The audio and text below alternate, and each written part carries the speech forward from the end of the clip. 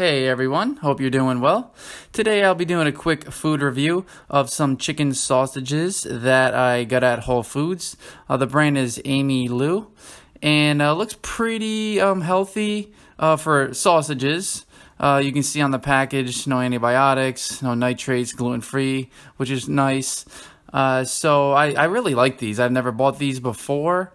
I got 2 packages. I'll post another video of the other flavor that I got. They're pretty easy to make, and there's actually 3 ways you can make them. They're all stated on the package. But I did like these, and let's get started. This is how it comes, basically. I already had 2 of them. But here's the front of the package.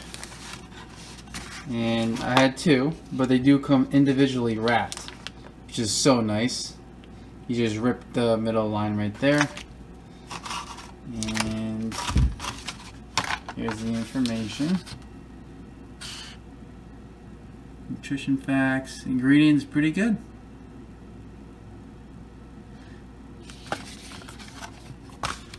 Let's see, anything else? Nope, that's it, that's the front. Alright, so I took the sausages out of the package and have them simmering in water. You can see here about a 1/4 inch of water. What's odd is they don't give you directions for cooking them on the stovetop.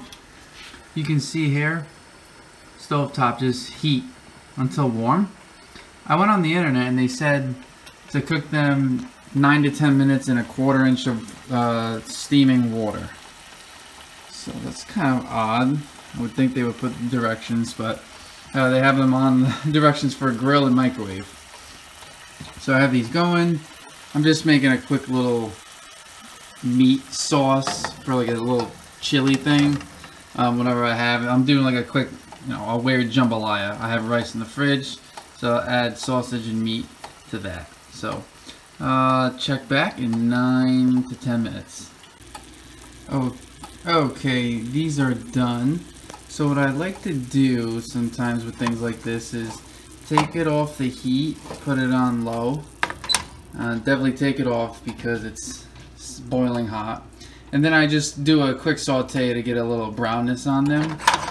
So let me just fix this water, take it out, add a little olive oil, then I'm going to start sauteing them. Okay, so I have a little olive oil in the pan, so I'm just giving them a little color, and then I'm going to slice one of them. I'm slicing all of them because I'm making jambalaya. So after these are sauteed for a little bit, maybe just like 3-4 minutes total, I'll cut them, show you what they look like inside. Okay, so they're all done sauteing for a few minutes. Now I'm going to cut them and show you what the inside looks like. So I already cooked the other 2 like I mentioned, so I was surprised by the inside. Let's see. I already know what's gonna look like, but let's see the inside. And there you go. So there's actually liquid cheese that comes out of them. I was shocked. I thought it was just gonna be, dry cheese. So there's actually some gooey cheese that comes out. And I did cook them with the casing. So I really like these. They have a good taste. And I was pleasantly surprised by the Asiago cheese that came out. It kind of hardens on the plate right away. So I'm going to slice these up, put them in like a jambalaya with rice.